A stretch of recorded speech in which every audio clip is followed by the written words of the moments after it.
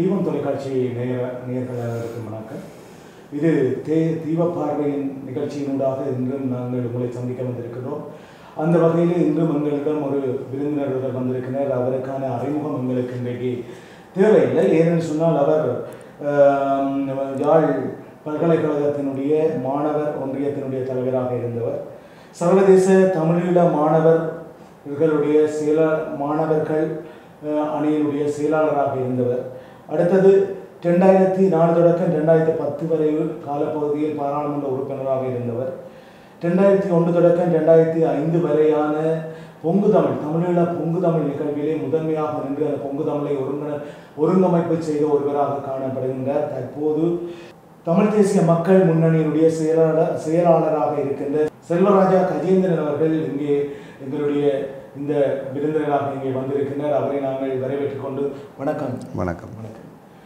இன்று பாராளுமன்ற தேர்தல் வந்திருக்கின்றது. 2020 பாராளுமன்ற தேர்தல் இங்கே வந்திருக்கின்றது. இன்னும் 8ஆம் மாதம் 5ஆம் தேதி நடைபெற இருக்கிற இந்த பாராளுமன்ற தேர்தலிலே நீங்களும் அதிலே ஒரு கட்சியிலே நின்று கொண்டிருக்கின்றீர்கள். எங்கள் தமிழ் தேசிய மக்கள் முன்னணியிலே நீங்கள் ஒரு வேட்பாளராக நின்று இருக்கின்றீர்கள். உங்களுடைய இந்த கட்சியினுடைய கொள்கை உண்மையிலேயே அந்த மக்களுக்கு அந்த கட்சியினுடைய கொள்கை ஒன்று விளங்கணும். என்னென்று பார்த்தீங்கன்னு சொன்னால் அந்த ஒரு நாடு இது தேசம் என்று சொல்லி ஒரு கொள்கை ஒன்றை நீங்கள் வகுத்திருக்கின்றீர்கள். அந்த ஒரு நாடு இது தேசம் என்ற அந்த கொள்கையினுடைய அந்த கொள்கைக்கான ஒரு விளக்கம் ஒரு சாதாரணமாக அந்த வாக்களிக்க போகின்ற ஒரு சாதாரணமாக இருக்கின்ற ஒரு பிரஜைக்கு அது விளங்காது. அதை நீங்கள் விளங்கப்படுத்துங்களேன்.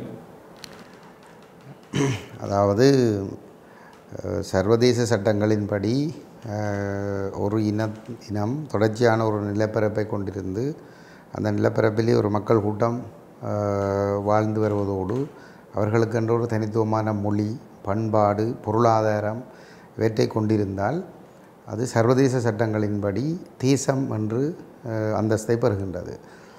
இலங்கை தீவிலே 1833ஆம் ஆண்டு பிரித்தானியர்களால் இலங்கை முழுவதும் தங்களுடைய அவர்கள் அப்பொழுது இலங்கையை ஆக்கிரமித்து இலங்கை ஒரு காலனித்துவ நாடாக வைத்திருந்தார்கள். 1796ஆம் ஆண்டு இலங்கை தீவிலே கால் பதித்து இலங்கை தீவை கைப்பற்றி 833ஆம் ஆண்டு நிர்வாக வசதி கருதி முழு இலங்கையையும் அவர்கள் ஒன்றுபடுத்தினார்கள். அதுவரைக்கும் இலங்கை தீவானது 2 இராச்சியங்களாகத்தான் அவர்களால் கூட பரிபாலிக்கப்பட்டிருந்தது. வடக்கு கிழக்கு தமிழர் பிரதேசமானது அதற்கு வெளியே உள்ள இலங்கை தீவினுடைய தெற்கு பிரதேசத்திலிருந்து முற்றிலும் வேறுபட்ட மொழியையும் பண்பாட்டையும் கொண்ட பொருளாதார ரீதியாகவும் ஒரு தனித்துவமான பொருளாதாரத்தை கொண்ட ஒரு மக்களுக்கு சொந்தமான ஒரு பிரதேசமாக அது இருந்தது. அப்போ அந்த அடிப்படையிலே நாங்கள் ஒரு தேசம் என்ற அந்தஸ்துக்குரியவர்களாக சர்வதேச சட்டங்களின்படி இருக்கின்றோம். இந்த தீவை அந்நியர்கள் ஆக்கிரமிப்பதற்கு முன்னதாக இலங்கை தீவினுடைய வடகிழக்கு பிராந்தியம் தமிழ் மன்னர்களால் ஆட்சி செய்யப்பட்டது. ஆகவே நாங்கள் ஆட்சி உரித்துடையவர்கள். அந்த அடிப்படையில் 48ஆம் ஆண்டு இலங்கை தீவை ஆக்கிரமித்திருந்த வெள்ளையர்கள் இறுதியாக வெளியேறுகின்ற பொழுது முழு தீவையும் ஆளுகின்ற அதிகாரத்தை பௌத்த பேரினவாதிகளிடம் கையளித்துவிட்டு சென்றார்கள். இந்த இலங்கை தீவினுடைய தென்பகுதியும் அந்த நிலப்பரப்பிலே ஒரு மக்கள் கூட்டம் அவர்கள் சிங்கள மொழி பேசுகின்றவர்களாகவும் அவர்களுக்கு ஒரு தனித்துவமான கலாச்சாரம், பண்பாடு, பொருளாதாரத்தை கொண்டவர்களாகவும் இருக்கிற பொழுது அவர்கள் அது ஒரு தேசமாக அங்கீகரிக்கப்பட்டிருக்கிறார்கள். அதேவேளை அவர்கள் தம்மை ஆளுகின்ற ஆட்சி உரிமையையும் கொண்டிருக்கிறார்கள். அவர்கள் அதே வேளையிலே எங்களை ஆக்கிரமித்து 48ஆம் ஆண்டிலிருந்து எங்கள் மீது ஒரு காலனித்துவ ஆட்சியையும் நடத்தி வருகிறார்கள். வடகிழக்கை ஆக்கிரமித்து இதை சிங்கள பௌத்த தேசமாக மாற்றுவதற்கான முயற்சிகளை அவர்கள் செய்து கொண்டிருக்கிறார்கள். அப்போ நாங்கள் அதற்கு எதிராக எங்களுடைய இனம் போராடி வந்திருக்கிறது. அவர்களுடைய அந்த சிங்களமயமாக்குகிற பௌத்தமயமாக்குகிற செயல்பாடுகளை தடுத்து நிறுத்துவதன் மூலம்தான் எங்களுடைய இருப்பை பாதுகாத்து கொள்ள முடியும் என்று சொன்னால் நாங்கள் ஒரு தனித்துவமான இறமை கொண்ட தேசம் என்ற அந்தஸ்தை நாங்கள் சர்வதேச சட்டங்களின் பிரகாரம் நாங்கள் பெற்றுக்கொள்ள வேண்டும். அப்போ அந்த அடிப்படையிலே தான் எங்களுடைய கொள்கையை நாங்கள் வகுத்து கொண்டிருக்கவில்லை. கடந்த 70 வருடங்களாக, குறிப்பாக 51ஆம் ஆண்டு தமிழரசு கட்சி உருவாக்கப்பட்ட பொழுது இந்த கோட்பாடுகள் வகுக்கப்பட்டது. 51ஆம் ஆண்டிலிருந்து 2019 வரைக்கும் இது தீவிரமாக இதை அடைவதற்கான முயற்சிகள் இடம்பெற்று வந்தது. 2009 எங்களுடைய போராட்டம் மௌனிக்கப்பட்ட பிற்பாடு நாங்கள் ஜனநாயக வழியிலே அதே கோரிக்கைகளை நாங்கள் முன்கொண்டு செல்லுகின்றோம். நீங்கள் சொல்லுகின்றீர்கள் எங்களுடைய தமிழ் மக்களுடைய உரிமைகளை பாதுகாப்பது தான் நம்மளுடைய நோக்கம் என்று சொல்லி, அதுதான் நாங்கள் ஒரு நாடு இரு தேசம் என்று சொல்லி அந்த ஒரு கொள்கையை வைத்திருக்கணும் என்று சொல்லுகின்றீர்கள். ஆனால் அந்த பாருங்கள், அந்த 13வது திருத்தச் சட்டமே இன்றைக்கு இல்லாமல் போனது இருக்கின்றது. வடக்கு கிழக்கு இன்றைக்கு பிரிக்கப்பட்டு காணப்படுகிறது. இந்த நிலையில் நீங்கள் சொல்லுகின்ற அந்த கொள்கை, உங்களுடைய கட்சியால் அங்கே முன்மொழியப்படுகின்ற அந்த ஒரு நாடு இரு தேசம்னு அந்த கொள்கை உங்களாலே இங்கே கொண்டு வர முடியுமான்னு சொல்லி நீங்கள் நினைக்கிறீர்களா? இலங்கை தீவை மையப்படுத்தி இடம்பெறுகின்ற பூகோள ஆதிக்க போட்டியை நாங்கள் சாதகமாக பயன்படுத்தினால், அதாவது இலங்கையிலே ஒரு அதிகார மையம் மட்டும் இருக்க வேண்டும், அதற்குள் வாழுகின்ற தமிழ் முஸ்லீம்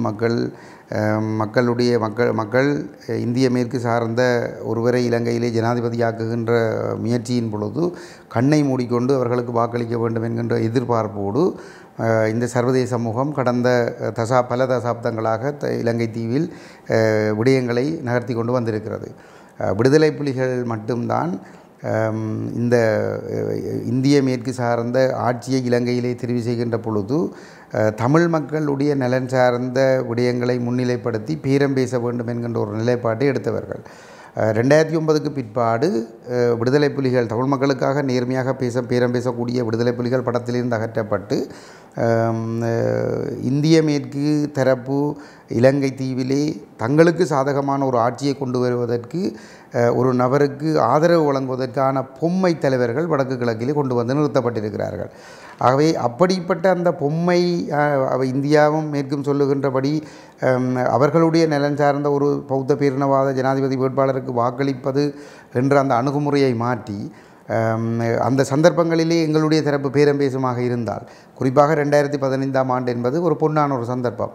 என்னென்னு சொல்லிச்சுன்னா, ராஜபக்ச சைனாவோடு மிக நெருங்கி அம்பாந்தோட்டை துறைமுகத்தை கொடுத்து, மத்தள விமான நிலையத்தை அமைப்பதற்கு கொடுத்து, கொழும்பு துறைமுக நகரத்தை அமைப்பதற்கு கொடுத்து, இலங்கையை படிப்படியாக சீனாவினுடைய ஒரு பகுதியாக இந்திய மேற்குக்கு எதிராக அவர் மாற்றிக்கொண்டு வருகின்ற பொழுது 15ஆம் ஆண்டிலே என்ன விலை கொடுத்தேனும் ராஜபக்சவை வீழ்த்த வேண்டும் என்கின்ற ஒரு நிலைமை ஒன்றுக்குள் இந்திய மேற்கு நாடுகள் தள்ளப்பட்டிருந்தது. அந்த சந்தர்ப்பத்திலே தமிழ் மக்களுடைய தலைமையாக இருந்த தமிழ் தேசிய கூட்டமைப்பு உறுதியான ஒரு பேரம் பேசலை செய்திருந்தால், ஏனென்றால் அன்றைக்கு அவரை விழுத்துறதுக்கு தமிழர்களுடைய வாக்குகள் இல்லாமல் விழுத்தி இருக்க முடியாது. அந்த சந்தர்ப்பத்திலே அவர்கள் உறுதியான ஒரு பேரம் பேசலை செய்து தமிழர்களுடைய அரசியல் அபிலாசைகள் அங்கீகரிக்கப்பட வேண்டும் என்பதனை இந்திய மேற்கு தரப்பிடம் வலியுறுத்தி இருந்தால், சர்வதேச சமூகம் அதனை அங்கீகரிக்கிற நிலைமை ஒன்று ஏற்படுமாக இருந்தால் ஸ்ரீலங்கா இதுவுமே செய்துவிட முடியாது. ஆகவே அந்த சரியான தலைமைகள் அந்த மக்களால் தெரிவு செய்யப்படுகின்ற பொழுது கிடைக்கின்ற சந்தர்ப்பங்களிலே நாங்கள் பேரம் பேசுவோமாக இருந்தால் நிச்சயமாக தமிழ் தேசம் அங்கீகரிக்கப்பட்ட ஒரு தீர்வை அடைய முடியும். நீங்கள் பௌத்த பேரினவாதத்திடம் நீங்கள் எதை கேட்டாலும் அவர்கள் எதிரையும் எப்பொழுதும் தந்துவிடப் போவதில்லை. அந்த வகையிலே பாருங்கள், இப்போது முக்கியமான விடயம் தாமாக விரும்பி தரமாட்டார்கள். தந்துவிட மாட்டார்கள் என்பது சரியல்ல, தாமாக விரும்பி தரமாட்டார்கள். அந்த வகையில் பாருங்கள், இப்போது பாராளுமன்ற தேர்தலிலே கூட்டமைப்பு அங்கே பல பேர் அந்த கூட்டமைப்பிலே வேட்பாளர்களாக நிறுத்தப்பட்டிருக்கிறார்கள். அண்மையிலே சுமந்திரன் ஐயா அவர்கள், அந்த பேச்சாளர், கூட்டமைப்புடைய பேச்சாளர் சுமந்திரன் ஐயா அவர்கள் ஒரு கருத்து ஒன்று சொல்லியிருந்தார். அது பெரும் சர்ச்சையை வெடித்திருந்தார். விடுதலை புலிகளுடைய அந்த தலைமை தான் ஏற்கவில்லை, அதாவது போராட்டத்தை ஏற்கவில்லை என்று சொல்லி குறிப்பிட்டிருந்தார். என்னை பொறுத்தவரையிலே அவர் உண்மையிலே அவர் கதைக்கும் போதும் பல விஷயங்கள் விடுதலை புலிகளை பற்றி கொச்சைப்படுத்துகிற விதத்திலே பல விடயங்களை 2009 மே மாதம் 18ஆம் தேதி எங்களுடைய போராட்டம் மௌனிக்கப்பட்டது. 3 நாட்கள் கழித்து இந்தியாவினுடைய உயரதிகாரிகளான தேசிய பாதுகாப்பு ஆலோசகர் நாராயணன், வெளிவிவகார செயலாளர் சிவசங்கர் மேனன் ஆகிய 2 பேரும் கொழும்புக்கு தமிழ் தேசிய கூட்டமைப்பினுடைய தலைவர்களை சந்தித்தார்கள். அந்த உண்மையிலேயே அந்த சந்திப்பு கஜேந்திரகுமார் பொன்னம்பலத்துக்காக நடைபெற்ற சந்திப்பு. அவரை மட்டும்தான் சந்திப்பிக்க வைப்பதற்கு ஒரு முயற்சிகள் நடைபெற்றது. ஆனால் கஜேந்திரகுமார் பொன்னம்பலம் கூட்டமைப்பினுடைய அனைத்து தலைவர்களும் வர வேண்டும் என்று வற்புறுத்திய நிலைமையிலே இந்தியாவில் இருந்த சம்பந்தன், மாவை, சுரேஷ் பிரேமச்சந்திரன் போன்றவர்கள் அவசரமாக கொழும்புக்கு வந்து அந்த சந்திப்பிலே கலந்து கொண்டிருந்தார்கள். இவர்கள் அங்கே அடுகிடையாக படுத்திருக்கிறவர்களுக்கு அங்கேயே அந்த விடயங்கள் சொல்லப்பட்டிருக்கும். ஆனால் கொழும்பில் வைத்து சந்திக்க வேண்டிய தேவை ஏன் ஏற்பட்டது என்று சொல்லி சொன்னால், கஜேந்திரகுமார் பொன்னம்பலத்துக்கு இந்தியாவினுடைய நிலைப்பாடு, விடுதலை புலிகள் மௌனிக்கப்பட்ட பிற்பாடு வந்து விடுதலை புலிகளுடைய அந்த இந்தியாவினுடைய நிலைப்பாட்டை சொல்ல வேண்டிய ஒரு சூழல் ஒன்று இருந்தது. அந்த சந்தர்ப்பத்திலே சொல்லப்பட்டது, இனிமேல் நீங்கள் தாயகம், தேசியம், சுயநிர்ணய உரிமை, இறமை என்கின்ற விடயங்களை நீங்கள் கைவிட வேண்டும். 13ஆம் திருத்தச் சட்டம், மாகாண சபைகள்லாம் தீர்வு என்று சொல்லப்பட்டது. அந்த இடத்திலே கஜேந்திரகுமார் பொன்னம்பலம் அவர்கள் மிகவும் ஆணித்தரமாகவும் துணிச்சலாகவும் ஒரு விடயத்தை தெளிவுபடுத்தி இருந்தார். என்னவென்று சொன்னால், ஒற்றையாட்சிக்குள் தமிழர்களுக்கான தீர்வு ஒரு பொழுதும் அமைய முடியாது, அது தமிழர்களுக்கான தீர்வாக இருக்க முடியாது. 87ஆம் ஆண்டு கொண்டு வரப்பட்ட மாகாண சபைகள் தமிழர்களுக்கு எந்த விதமான தீர்வையும் கொடுக்கவில்லை. அதனால்தான் இந்த 87லிருந்து 2009 வரைக்கும் போராட்டம் நடைபெற்றது. இன்று நீங்கள் இந்த போராட்டம் அழித்துவிட்டு 25 வருடங்கள் பின்னோக்கி கொண்டு சென்று அதனை ஏற்றுக்கொள்ளுமாறு நீங்கள் சொல்வதனை ஏற்றுக்கொள்ள முடியாது என்று சொல்லி அவர் ஆணித்தரமாக அந்த இடத்திலே பதிலளித்திருந்தார். அப்பொழுது பதிலுரைத்த சிவசங்கர் மேனன் அவர்கள், நீங்கள் எல்லோரும் புதுடில்லிக்கு வாருங்கள், நாங்கள் பேசுவோம் என்று சொல்லி கூட்டத்தை முடித்துவிட்டு சென்று விட்டார்கள். அப்போ அன்று கூறப்பட்ட கருத்தை சம்பந்தன், மாவை, சுரேஷ் பிரேமச்சந்திரன் போன்றவர்கள் ஏற்றுக்கொண்டார்கள். ஏற்றுக்கொண்ட பிற்பாடு அந்த ஒற்றையாட்சி தமிழர்களுடைய தாயகம், தேசியம், சுயநிர்ணயம், உரிமை என்கின்ற நிலைப்பாடுகளை கைவிட்டு ஒற்றையாட்சியை ஏற்றுக்கொள்வதாக இருந்தால் போராட்டத்தை பிழை என்றுதான் அவர்கள் சொல்ல வேண்டும். தமிழர்களுடைய 70 வருட கால அந்த அரசியல் கலாச்சாரத்திலிருந்து அப்பொழுது 60 வருட அரசியல் கலாச்சாரம் எப்படி இருந்ததுன்னு சொன்னால், 52ஆம் ஆண்டிலிருந்து சிங்கக்கொடியை நிராகரித்து வந்தார்கள், கொடியை ஏற்றுவதில்லை. திருவோணமலையிலே தான் முதலாக சிங்கக்கொடி இறக்கப்பட்டு கருப்பு கொடி ஏற்றப்பட்ட பொழுது ஒரு இளைஞன் சுட்டுக் கொல்லப்பட்டார். அதே போன்று சுதந்திர தினத்தில் கலந்து கொள்வதில்லை, இந்த அமைச்சர்கள் வருகிற பொழுது அவர்களை வரவேற்பதில்லை. இப்படிப்பட்ட ஒரு கலாச்சாரத்தை தமிழ் அரசியலிலே உருவாக்கியவர்கள் தமிழரசு கட்சியினர் அப்படி வளர்க்கப்பட்ட ஒரு தமிழ் தேசிய அரசியல் 2009க்கு பிறகு இந்த அடிப்படை கொள்கைகளை கைவிட்டு ஒற்றையாட்சிக்குள் செல்ல வேண்டுமாக இருந்தால் அந்த செயல்பாடுகள் அனைத்தும் மாற்றியமைக்கப்பட வேண்டும். அந்த வகையில் விடுதலை புலிகளை பயங்கரவாதிகள் என்று சொன்னார்கள். விடுதலை புலிகளை ஒரு மிக கொடூரமானவர்களாக சித்தரித்தார்கள். சம்பந்தன் பாராளுமன்றத்திலேயே அப்படி பேசினார். அப்படி செய்தார்கள். சிங்கக்கொடியை ஏற்றினார்கள். ஐக்கிய தேசிய கட்சியோடு சேர்ந்து மேதினம் நடத்தினார்கள். இந்த பௌத்தமயமாக குடியேற்றங்கள் மேற்கொள்ளுகின்ற இடங்களிலே சென்று அரசாங்கத்தோடு சேர்ந்து அந்த நிகழ்வுகளிலே பங்கெடுத்திருந்தார்கள். இப்படிப்பட்ட செயல்பாடுகள் ஊடாக தமிழ் அரசியலில் தமிழர்களுடைய தமிழ் தேசிய உணர்வை கரைக்கின்ற செயல்பாடுகளை இவர்கள் முன்னெடுத்து வந்திருக்கிறார்கள். அந்த அடிப்படையிலே தான் சுமந்திரன் இந்த விடுதலை தமிழ் மக்களுடைய உரிமைக்காக நடைபெற்ற போராட்டத்தை கொச்சைப்படுத்தி கேவலைப்படுத்தி அந்த போராட்டத்தையும் ஏற்றுக்கொள்ளவில்லை, அந்த போராட்டத்தினுடைய அரசியல் நிலைப்பாட்டையும் ஏற்றுக்கொள்ளவில்லை என்று சொல்லியிருந்தார். அதில் நான் ஒரு விடயத்தில் சுமந்திரனை நாங்கள் பாராட்ட வேண்டும் என்னவென்று சொன்னால், கூட்டமைப்பினுடைய உத்தியோகபூர்வமான நிலைப்பாடு 2009ஆம் ஆண்டு மே 21ஆம் தேதியிலிருந்து விடுதலை புலிகளை பயங்கரவாதிகளாக சித்தரித்து ஒற்றையாட்சியை ஏற்றுக்கொள்வது என்பதுதான். ஆனால் அந்த விடயங்களை மூடி மறைத்து தாங்கள் ஒரு தேசியவாதிகள் என்று ஏனையவர்களை கொண்டு பேச வைப்பதனூடாக விடுதலை புலிகள் உருவாக்கிய கூட்டமைப்பு சொல்லித்தான் மக்களிடம் வாக்குகளை பெற்று வந்தார்கள்.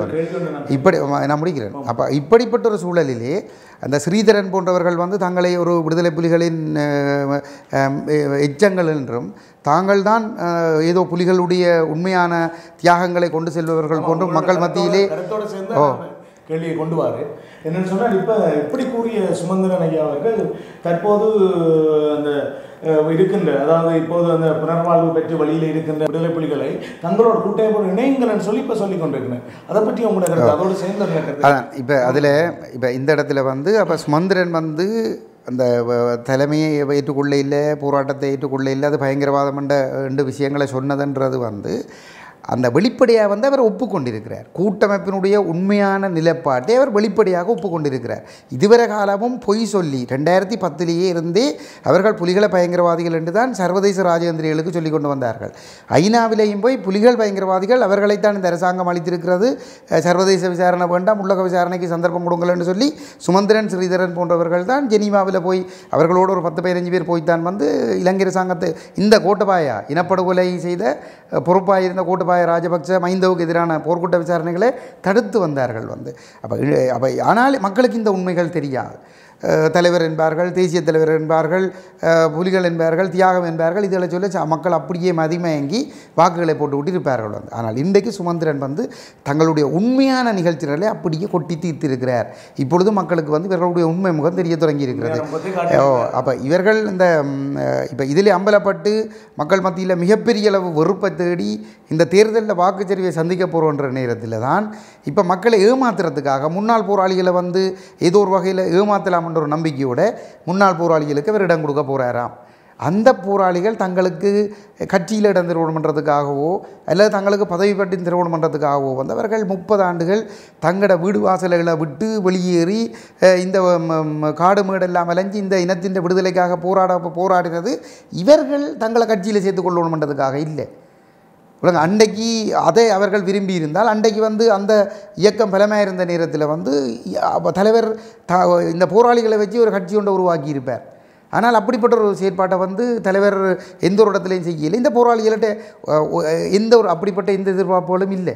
அந்த போராளிகள் ஒவ்வொருத்தரும் தங்களோட மனதில் விரும்புகிறது இல்லாமல் என்னென்னு சொன்னால் தலைவர் 2009 மே 18 வரைக்கும் சுமந்து வந்த அந்த அரசியல் இலட்சியம் அடையப்பட வேண்டும். அந்த அரசியல் இலட்சியம் என்பது பேச்சுவார்த்தை மேசையில் விடுதலை புலிகள் எதை வலியுறுத்தினார்களோ அந்த இலட்சியம், அதாவது தமிழ் தேச முறைமை அங்கீகரிக்கப்பட்ட ஒரு அரசியல் தீர்வட்டப்பட வேண்டும் என்பது தான்.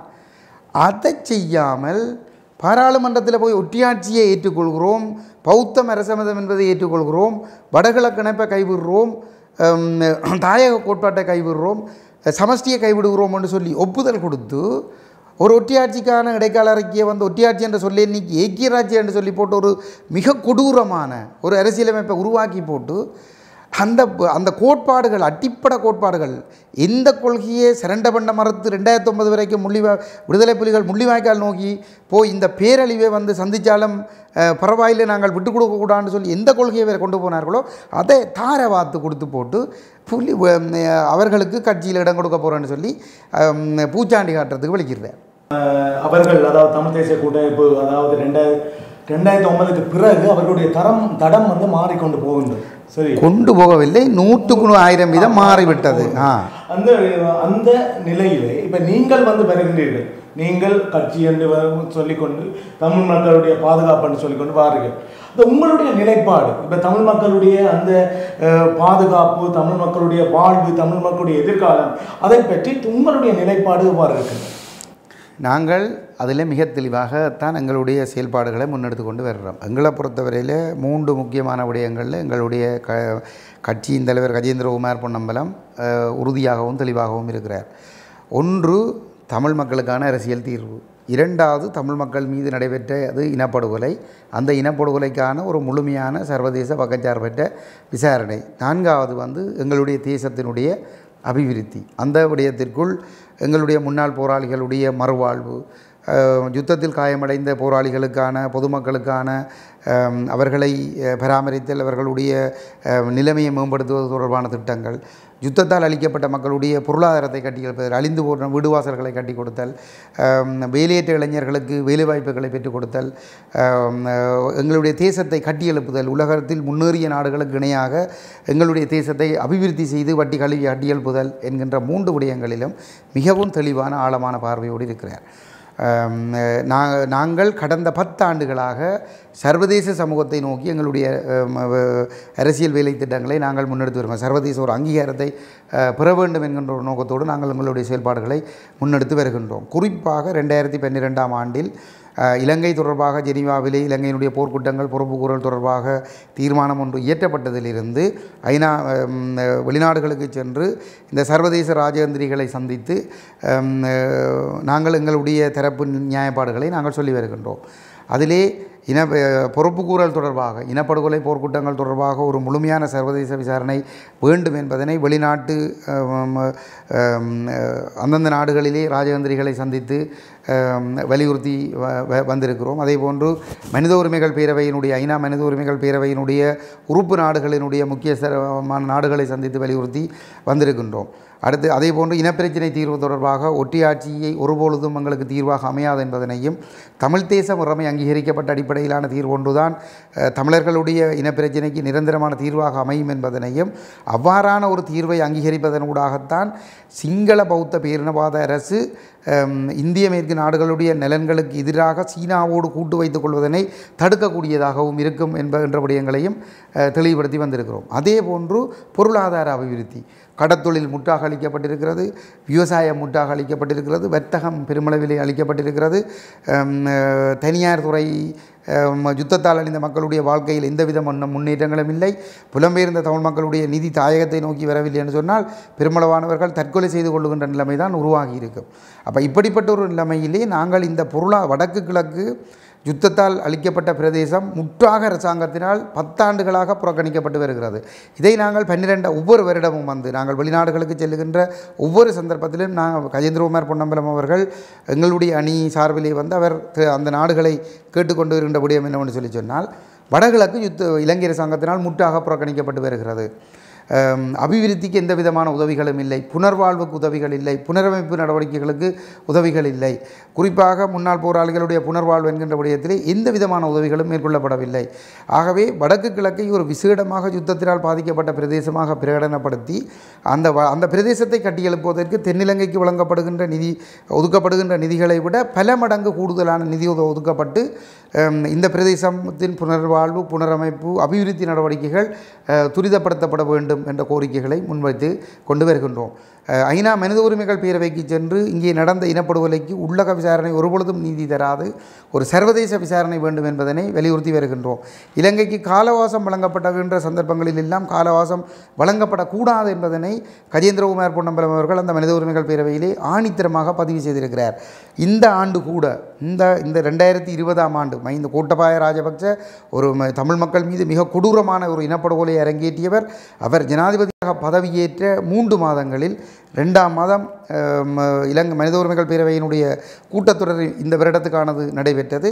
அந்த சந்தர்ப்பத்திலே மனித உரிமைகள் பேரவைக்கு சென்ற எங்களுடைய தலைவர் கஜேந்திரகுமார் பொன்னம்பலம் அவர்கள் மிக ஆணித்தரமாக தெளிவாக ஒரு கருத்தை பதிவு செய்திருக்கிறார். அதாவது இலங்கை மீது இலங்கையில் இடம்பெற்ற யுத்த குற்றங்கள் இனஅழிப்பு குற்றங்கள் தொடர்பாக உள்ளக விசாரணை பயன் தராது, ஒரு சர்வதேச விசாரணை வேண்டும் என்று நாங்கள் வலியுறுத்தி வருகின்ற பொழுதிலும் அதை நீங்கள் கருத்தில் கொள்ளாது எங்களுடைய கருத்துக்களை புறக்கணித்து உள்ளக விசாரணைக்கு சந்தர்ப்பம் கொடுத்து பிறகு 17ஆம் ஆண்டிலும் 19ஆம் ஆண்டிலும் நீங்கள் 2 வருட காலவாசங்களை கொடுத்து வந்திருக்கிறீர்கள். ஆனால் எங்களுக்கு எந்த விதமான நிதியும் கிடைக்கவில்லை. இதுவரைக்கும் நீங்கள் பொறுப்புக்கூறல் தொடர்பாக குற்றஞ்சாட்டி வந்த அந்த பொறுப்புக்கூறல் யுத்த குற்றங்களுக்கு எல்லாம் பொறுப்பானவர், இனப்படுகொலைக்கு எல்லாம் பொறுப்பானவர் இன்று நாட்டினுடைய ஜனாதிபதியாக அதி உயர் பதவியில் அமைந்திருக்கிறார் கோட்டபாய ராஜபக்ச. ஆகவே இனிமேலும் உள்ளக விசாரணை என்று காலம் கடத்தாமல் உடனடியாக ஒரு சர்வதேச விசாரணையை ஆரம்பிக்க வேண்டும்.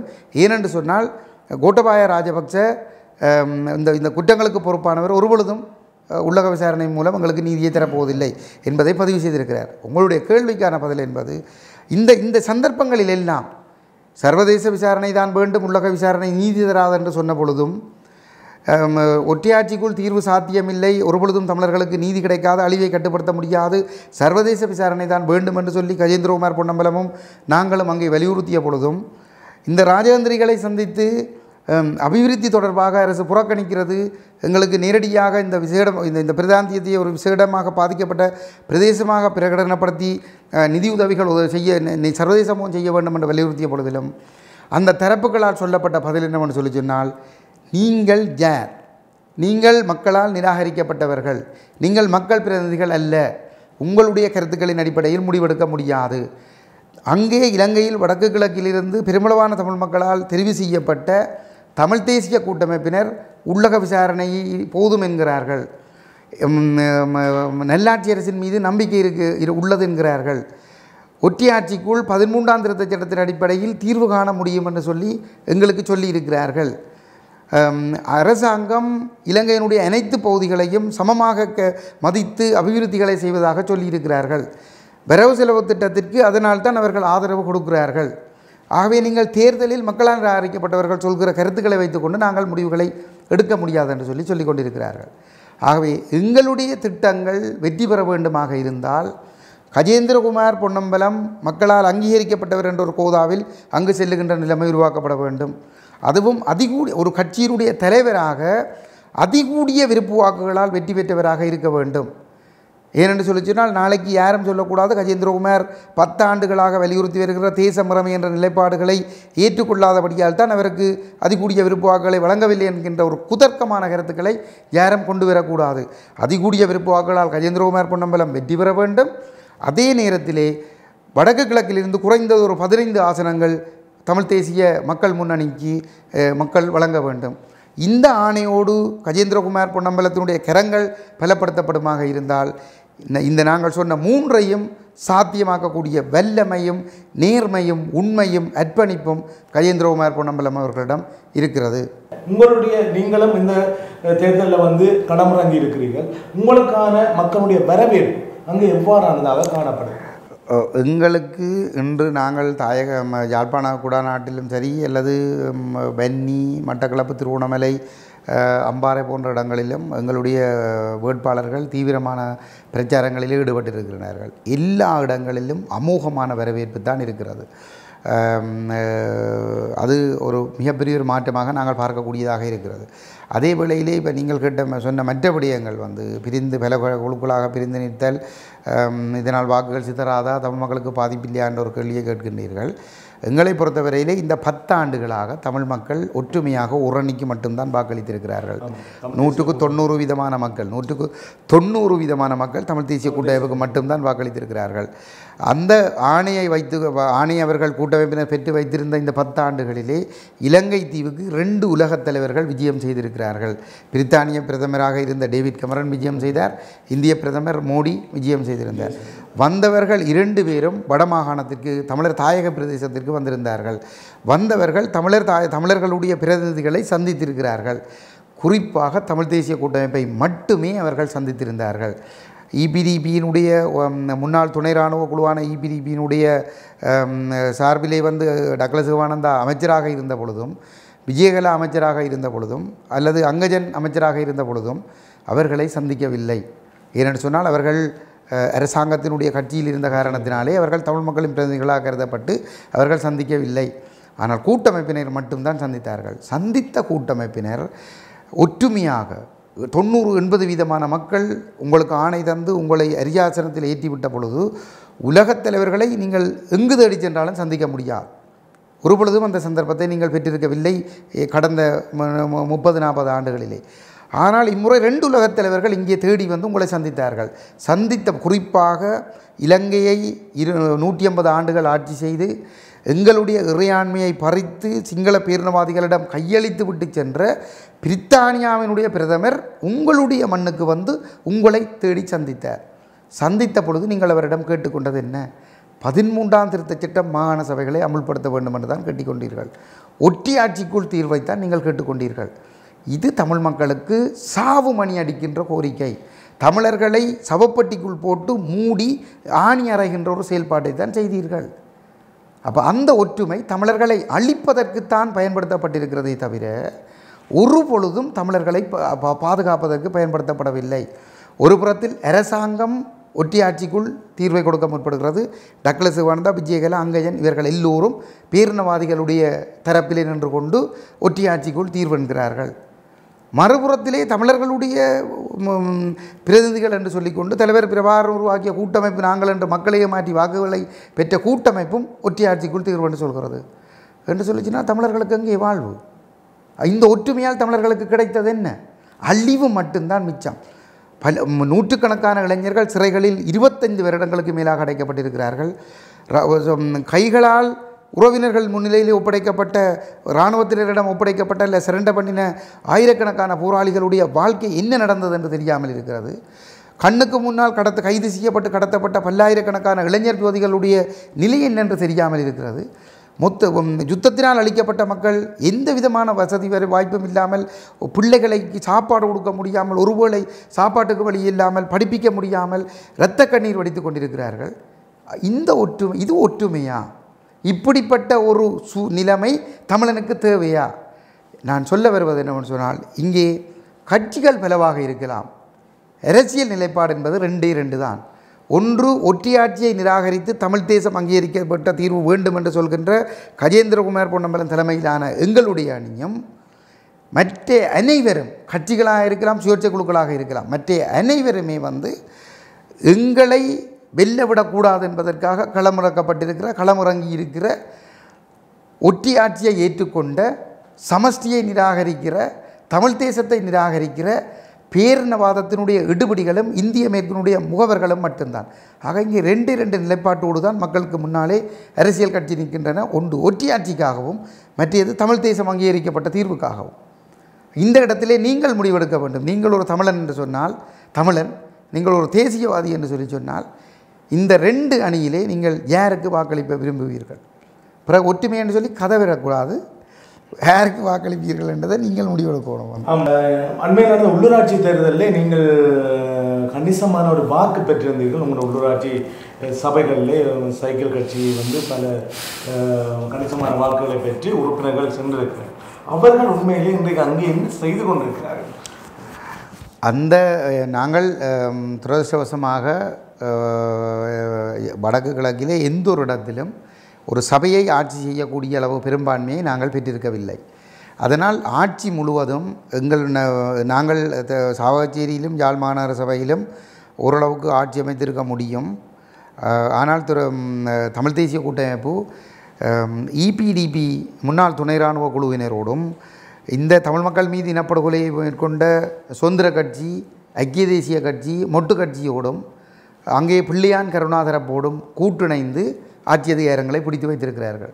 அப்படி என்று சொல்கிற பொழுது எதிர்க்கட்சியில் இருந்து கொண்டு இதுவும் செய்ய முடியாது. எதிர்க்கட்சி என்று சொல்லி அம்மையில் இல்லை, சபைகளில் உண்டும். இந்த உள்ளூராட்சி கட்டமைப்பில் எதிர்க்கட்சி இல்லை. நாங்கள் எதிர்க்கட்சி என்று சொல்லி கொண்டாலும் அப்படி இல்லை.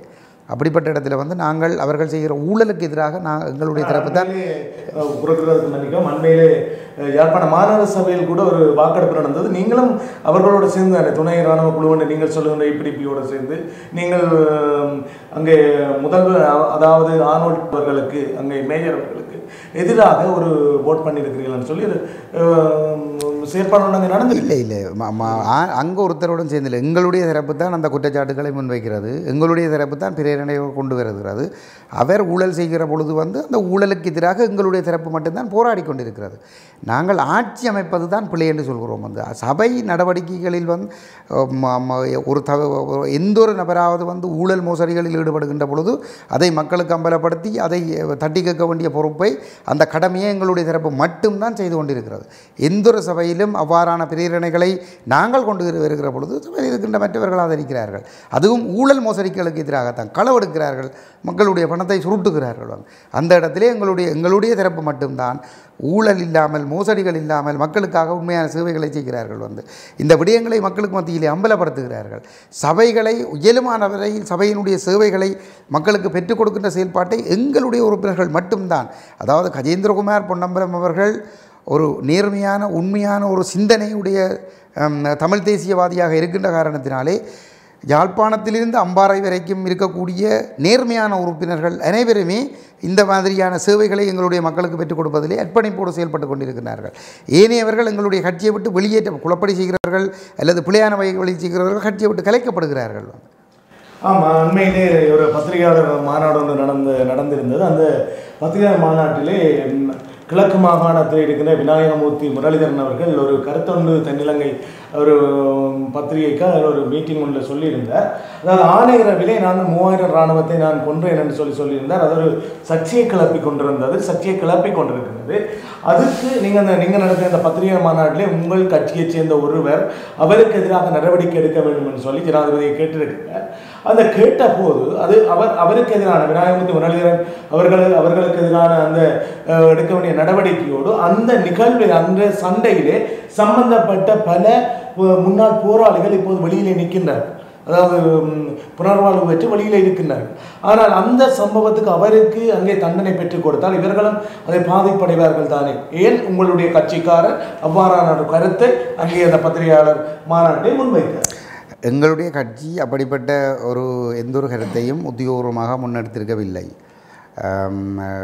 இப்போ இது தொடர்பாக நீங்கள் சொல்கிற கருணா என்கின்ற முரளிதரன் ஒரு கூட்டம் ஒன்றிலே அவ்வாறான ஒரு கருத்தை தான் ஆணையரவு சமரலே அந்த வெற்றி சமரலே தான் 3000 பேரை ஒரு நாளிலே கொண்டதாக வந்து ஒரு கதையை சொல்லியிருக்கிறார். அது தொடர்பாக ஊடகங்கள் கேட்ட ஒரு கேள்விக்கு சட்டத்தரணி மணிவண்ணன் அவர்கள் ஒரு பதிலளித்திருக்கிறார். அதாவது வந்து முன்னாள் போராளிகள் அல்லது சந்தேகத்தின் பேரில் பயங்கரவாத தடுப்புச் சட்டத்தின் கீழ் கைது செய்யப்பட்ட 25 வருடங்களுக்கு மேலாக சிறையில் இருப்பவர்கள் எந்த விதமான உண்மையான குற்றச்சாட்டுகளும் இல்லாமல் சிறை தண்டனைகளை சிறையிலே அவர்களுக்கு எதிராக அடைக்கப்பட்டவர்களுக்கு வழக்குகள் போடப்பட்டிருக்கிறது. அந்த அடிப்படையில் அது வழக்கு போடப்பட்டிருக்கிறதுனா அவர்களை சித்திரவதை செய்து அவர்களிடம் பெற்றுக்கொள்ளப்பட்ட அவர்கள் செய்யாத விடயங்களை செய்ததாக ஒப்புக்கொள்ள செய்த வாக்குமூலங்களின் அடிப்படையிலே தான் வழக்குகளை போட்டிருக்கிறார்கள். அப்படி என்று சொன்னால் நீங்கள் இவர் சொன்னதுக்கும் நீங்கள் நடவடிக்கை எடுக்கலாமே என்ற கோணத்தில் தான் அவர் கதைத்தவரே தவிர அவர் ஒரு பொழுதும் வந்து முன்னாள் போராளிகளை பாதிக்கிற விதமாக அவர் கதைக்கவில்லை. ஒன்று. இரண்டாவது விடயம் என்னவென்று சொல்லிச் கருணா என்பவர் தான் செய்ததாக ஒரு ஒப்புதல் வாக்குமூலத்தை சொல்லியிருக்கிறார். சட்டத்தின்படி ஒருவர் ஒரு ஒப்புதல் வாக்குமூலத்தை கொடுத்தால் அந்த ஒப்புதல் வாக்குமூலத்தின் அடிப்படையிலே அவருக்கு எதிராக மட்டும்தான் நடவடிக்கை எடுக்க முடியும். அவர் தான் செய்ததாக சொன்ன ஒரு விடயத்தை வைத்துக்கொண்டு இன்னொருவருக்கு எதிராக அந்த வாக்குமூலத்தை வைத்துக்கொண்டு இன்னொருவருக்கு எதிராக ஒரு பொழுதும் நடவடிக்கை எடுக்க முடியாது. அது சட்ட விளக்கம் இல்லாதவர்கள் இந்த சந்தர்ப்பத்தை பயன்படுத்தி எங்கள் தரப்பின் மீது சேறு பூசுவதற்காக முயற்சிக்கிறார்கள். இரண்டாவது விடயம். மூன்றாவது விடயம், யுத்த குற்றங்கள் என்று சொல்லப்படுவது யுத்தத்தில் நேரடியாக சம்பந்தப்படாதவர்களை இலக்கு வைத்து கொலை செய்வது தான் யுத்த குற்றங்கள். இங்கே விடுதலை போராளிகளுக்கும் இராணுவத்தினருக்கும் இடையில் யுத்தம் நடைபெறுகிறது என்று சொன்னால் அந்த ரெண்டு தரப்பும் ஒரு நேரடியாக துப்பாக்கியோடு நின்று சமர் செய்கிற பொழுது ரெண்டு தரப்பிலும் ஆட்கள் கொல்லப்படுவது யுத்த குற்றமாக எங்கும் சொல்லப்படுவதில்லை. ஆகவே கருணா சொன்ன விடயம் அந்த யுத்தத்திலே தான் கொண்டதாகத்தான் அவர் சொல்லியிருக்கிறார். ஆகவே வந்து அது தொடர்பாக அங்கே அது ஒரு யுத்த குற்றத்துக்குள் அடங்குவதற்கான வாய்ப்புகள் இல்லை. அதைவிட நான் இப்போ இதுதான் உங்களோட கேள்விக்கு பதில். அதை விட நான் இன்னொரு விஷயத்தை நான் இதில் சொல்ல விரும்புகிறேன். என்னென்னு சொன்னால் ஆணையரவு மீட்பு 2000ஆம் ஆண்டிலே ஆணையரவு மீட்பு சமருக்கும் கருணாவுக்கும் ஒரு சம்பந்தமும் கிடையாது. விளங்கான கருணாவுக்கும் ஒரு சம்பந்தமும் கிடையாது. கருணா அந்த மீட்பு சமரில் ஈடுபடுத்தப்பட்டிருக்கவில்லை. அவர் வெளியே விடப்பட்டிருந்தவர். அதை அவர் ஏன் அதை சொல்கிறார் என்று சொல்லி சொன்னால் அவர் பல்வேறுபட்ட இந்த சந்தர்ப்பத்தில் 2020ஆம் ஆண்டு தேர்தல் பாராளுமன்ற தேர்தலான இந்த சந்தர்ப்பத்தில் அவர் இவ்வாறு கூற வேண்டிய தேவை என்ன? அவருக்கு என்ன தேவை ஏற்பட்டதுன்னு சொன்னார் கருணாவுக்கு. அவர் ஒரு மிகப்பெரும் துரோகத்தை இந்த இனத்துக்கு செய்திருக்கிறார். இப்போ கருணாவுக்கு எதிராக நிச்சயமாக வந்து விசாரணை நடத்தப்பட்டு அவர் தூக்கிலிடப்பட வேண்டும். எதற்காக என்று சொன்னால் விடுதலை புலிகள் இயக்கத்திலிருந்து பிரிந்த பிற்பாடு பல நூற்றுக்கணக்கான அப்பாவி இளைஞர்களை, அதாவது வந்து தனக்கு எதிராக செயல்பட்டார்கள் அல்லது செயல்படுவார்கள் என்று சந்தேகித்த அடிப்படையிலே பல நூற்றுக்கணக்கான அப்பாவி இளைஞர் ஜோதிகளை மிக கொடூரமான முறையிலே அவரோடு நின்றவர்கள் படுகொலை செய்திருக்கிறார்கள். அப்பாவி இளைஞர்களை கிழக்கு மாகாணத்தில் அப்படிப்பட்ட படுகொலைகள் வகை தொகை இல்லாமல் நடைபெற்றிருந்தது. தமிழர் புனர்வாழ்வு கழகத்திலே வேலை செய்த ஒரு பிள்ளைகள் சிலர் மிக கொடூரமாக பாலியல் வல்லுறவுக்கு உட்படுத்தப்பட்டு படுகொலை செய்யப்பட்டிருந்தார்கள். கருணாவும் பிள்ளையானும் இணைந்து அவர்களுடைய அணியினால் தான் இந்த படுகொலைகள் நடைபெற்றிருந்தது.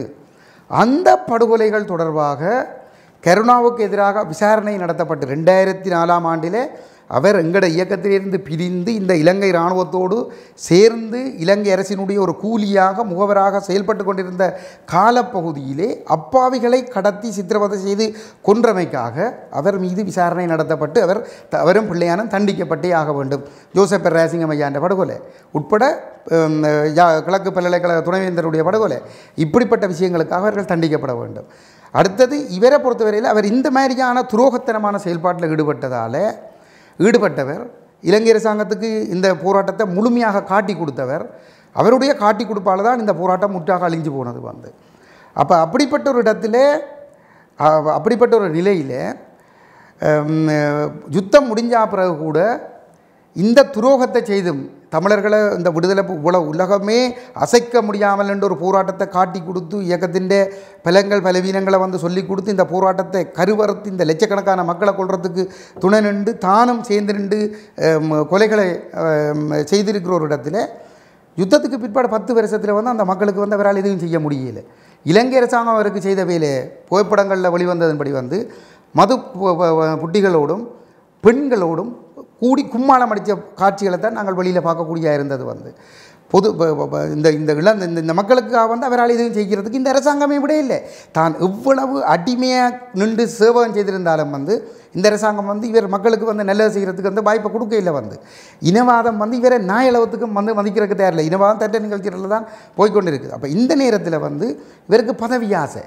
அப்போ இந்த தேர்தலில் வந்து எப்படியாவது வந்து மக்களை மாற்றி வாக்கு பெற வேணும் வந்து. அப்போ மக்களுக்கு நல்லது செய்கிறதுக்கு ஒன்றும் இல்லை. அவர் காட்டுற காட்சியெல்லாம் வந்து சனம் அறிவத்து காரி துப்புற காட்சிகள் தான் வெளிவந்து கொண்டு இருக்குது. அப்போ இந்த நேரத்தில் தான் ஒரு வீரனாக தன்னை சித்தரிக்கிறதுக்கு முற்படுறார். சித்தரித்து சனத்தை பேய் காட்டி வாக்குகளை பெற வேணுமென்றாங்க. ஏனென்றால் வேறொன்றும் இல்லையே வந்து. அப்போ தலைவர் பிரபாகரனோட இருந்த காலப்பகுதியில் அந்த இயக்கம் செய்த சாதனைகளை முழுவதையும் தண்டை சாதனையாக காட்டுறதுக்கு தான் அவர் பார்க்குறாரே தவிர வந்து வேறு ஒன்றும் இல்லை. அவருக்கு சனம் செருப்பால் அடித்து காரி துப்புற நிலைமையில் தான் அவர் இருக்கிறார்.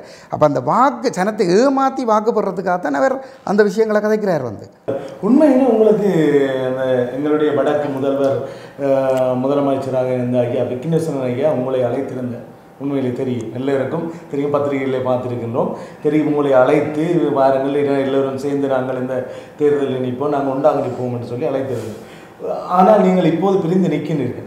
உண்மையிலே என்ன நடந்தது, என்ன காரணம்? அவரோடு நீங்கள் ஒத்து போயிருக்கலாம். உண்மையில முதலில் அவர் எங்களை அழைக்கவில்லை. முதலில் அழைத்தது நாங்கள். எப்போன்னு சொல்லி சொன்னால் 2000 இல்லை கொஞ்சம் பொறுங்க, நான் விஷயத்தை சொல்கிறேன். உங்களுடைய கேள்விக்கு என்னுடைய பதில். 2015ஆம் ஆண்டு மார்ச் மன்னிக்கணும் 2013ஆம் ஆண்டில் அவர் மாகாண முதலமைச்சராக வருகின்ற பொழுது நாங்கள் பெரிதாக அலட்டிக்கொள்ளவில்லை. அதற்கு பிற்பாடு அவர் தமிழ் தேசத்துக்கு விரோதமான காரியங்களை செய்த பொழுது நாங்கள் அவரை மிக கடுமையாக விமர்சித்தோம். உதாரணமாக தமிழக மக்கள் ஈழத்தமிழர்களுடைய உரிமைகளுக்காக யுத்த இன அழிப்புக்காக சர்வதேச விசாரணைகளை வலியுறுத்தி கொண்டிருந்த பொழுது இது தமிழ் மக்கள் இது சிங்களவர்களுக்கும் தமிழர்களுக்குமான பிரச்சனை, கணவன் மனைவிக்கு இடையிலான பிரச்சனை, இதில் நீங்கள் தலையிட தேவையில்லை என்று சொல்லியிருந்தார். அதற்கு எதிராக நாங்கள் மிக கடுமையான விமர்சனத்தை முன்வைத்திருந்தோம்.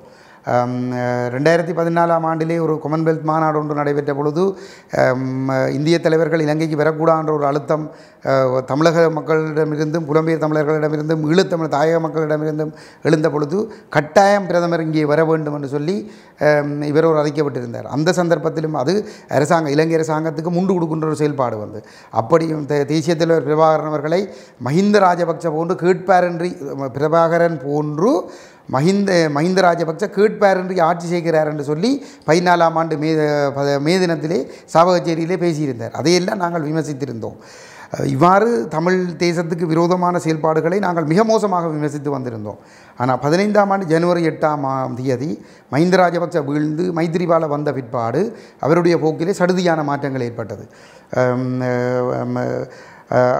மார்ச் மாதம் 15ஆம் ஆண்டு அவர் இன அழிப்பு தீர்மானத்தை கொண்டு வந்திருந்தார். அதனை நாங்கள் உடனடியாக வரவேற்றிருந்தோம். இந்த அடிப்படையிலே சர்வதேச மட்டத்திற்கு இதனை கொண்டு சென்று நீங்கள் சர்வதேச விசாரணையை வலியுறுத்துவதற்கு தயாராக இருந்தால் உங்களோடு சேர்ந்து செயல்படுவதற்கு தயாராக இருக்கிறோம், நீங்கள் தலைமையேற்க வாருங்கள் என்று சொல்லி நாங்கள் தான் முதல் அழைப்பு விட்டிருந்தோம். அதற்கு பிற்பாடு யாழ்ப்பாணத்திலே ஒரு காணி விடுவிப்பு நிகழ்வொன்றுக்காக மைத்திரிபால சந்திரிகா ரணில் போன்றவர்கள் வந்திருந்த பொழுது அந்த கூட்டத்திலே விக்னேஸ்வரன் அவர்கள் உரையாற்றுகின்ற பொழுது இந்த தீவிலே 2 தேசங்கள் இருக்கிறது, அது அங்கீகரிக்கப்பட வேண்டும் என்று சொல்லி பேசியிருந்தார். அதுதான் எங்களை இன்னும் தீவிரமாக அவர் மீது நம்பிக்கை கொள்ள வைத்தது. நாங்கள் பகிரங்கமாக எல்லா சந்தர்ப்பங்களிலும் உங்களோடு நாங்கள் சேர்ந்து செயல்பட தயார், நீங்கள் வாருங்கள் தலைமையேறுங்கள் என்று சொல்லி கேட்டுக்கொண்டு வந்திருந்தோம். இவ்வாறு வருகின்ற பொழுது 15ஆம் ஆண்டு செப்டம்பர் ஜெனீவா கூட்டத்தொடர் வருகிறது. அந்த கூட்டத்தொடரிலே இலங்கை அரசாங்கம் ஐநாவுக்கு ஒரு வாக்குறுதியை கொடுக்கிறது. 13ஆம் இனப்பிரச்சனைக்கு தாங்கள் தீர்வு கொடுப்பதற்கு தயாராக இருக்கிறோம், அரசியலமைப்பு திருத்தங்களூடாக அரசியலமைப்பு ஒன்றை கொண்டு வருவதனூடாக நாங்கள் தீர்வு கொடுப்பதற்கு தயாராக இருக்கிறோம் என்று சொல்லி அதிலே மனித உரிமைகள் பேரவை ஒரு ஆலோசனையை கொடுக்கிறது. நீங்கள் 13ஆம் திருத்தச் சட்டத்தின் அடிப்படையில் அரசியலமைப்புக்கு இணங்க நீங்கள் அரசியலமைப்பில் உள்ளபடி வந்து நீங்கள் தீர்வை கொடுங்கள் என்று சொல்லி ஒன்றை சொல்லப்படுகிறது. அப்பொழுது தான் இந்த பேரவை உருவாக்குகின்ற முயற்சி ஆரம்பிக்கப்படுகிறது. அப்பொழுது எங்களுக்கு சொல்லப்பட்டது தமிழ் தேசிய கூட்டமைப்பு 13ஆம் திருத்தச் சட்டத்திற்குள் ஒரு தீர்வை காண்பதற்கு, ஒற்றையாட்சிக்குள் தீர்வை காண்பதற்கு ஜெனீவாவிலே இணக்கம் தெரிவித்து விட்டார்கள். இதற்கு இடமளிக்கக்கூடாது, நாங்கள் தமிழ் தேச முறைமை அங்கீகரிக்கப்பட்ட அடிப்படையிலான ஒரு தீர்வு திட்டத்தை தயாரித்து நாங்கள் அந்த புதிய அரசியலமைப்பு உருவாக்கத்தில் நாங்கள் முன்வைக்க வேண்டும், எல்லோரும் பாருங்கள் என்று கேட்டார்கள். அது ஒரு நல்ல விடயம். சேர்ந்தோம், தீர்வு திட்டம் எழுதப்பட்டது.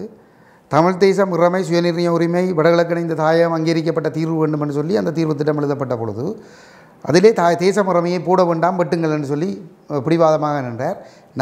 எங்களுடைய தரப்பில் கஜேந்திரகுமார் பொன்னம்பலம் அவர்கள் ஒரு பொழுதும் அதனை விட்டுக் கொடுக்க முடியாதுன்னு சொல்லி உறுதியாக நின்றார். இறுதியிலே பேரவையில் இருந்த பெரும்பான்மையானவர்கள் தேச முறைமையை உள்ளடக்கிய தீர்வு திட்டத்தை தயாரித்தார்கள். அந்த தீர்வு திட்டம் ஏப்ரல் மாதம் இறுதிக்குள் அரசாங்கத்திடம் அரசியலமைப்பு தயாரிக்கிற அந்த குழுவிடம் கையளிக்கப்பட வேண்டியிருந்தது. அங்கு கொண்டு சென்று கையளிக்கப்பட வேண்டும், கொடுப்பதற்கு மறுத்துவிட்டார். ஏனென்று கேட்டால் தேச முறைமை என்று போடப்பட்டிருக்கிறது என்று சொல்லி அது கொடுக்காவிட்டது மட்டுமல்ல, மாகாண சபையிலே ஒரு தீர்வு திட்டத்தை தயாரிக்க தொடங்கி அதிலே தேச முறைமையை கைவிட்டு ஒரு தீர்வு திட்டத்தை தயாரித்து கொண்டு போய் தன்னுடைய கையாலே அரசாங்கத்திடம் சபாநாயகரிடம் கையளித்தார். இது ஒரு நம்பிக்கை துரோகம் இல்லையா?